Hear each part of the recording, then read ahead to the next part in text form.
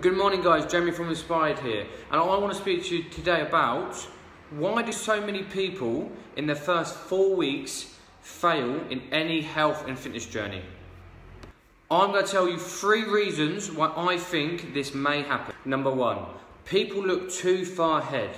People judge themselves on their end goal, i.e. I need to lose 25 pounds of fat. By doing this, you're setting yourself up to fail. That goal at this moment in time seems too far away. You need to set short-term goals to meet your long-term goal. For example, I need to lose 1 pound of body fat. Achieve it, tick it off. Next goal, 2 pounds of body fat. Achieve it, tick it off. This is how you get to your long-term goal. Short-term achievable goals will create positivity along the way. This is the key to success in the long term. Number 2, changing too many bad habits at once. I see so many people in their first week change everything. Change their nutrition, they don't eat no bad food. They train 5 or 6 times a week when they're coming from not training at all.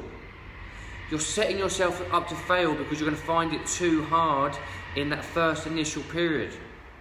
The best thing you can do is change 1 to 2 things per week in your first month. Over the month, you've changed 6 to 8 things. This is maintainable. It doesn't feel like a drastic change in your lifestyle. This will keep you in good stead for the long term and changing them bad habits on a permanent basis. Okay guys, number 3, not being ready to embark on a health and fitness journey. I see so many people sign up, they pay their money, but they come into it with a negative mindset.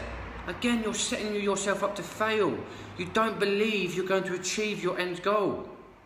You have to be ready to embrace nutrition changes, training changes, embrace a new lifestyle for the long term.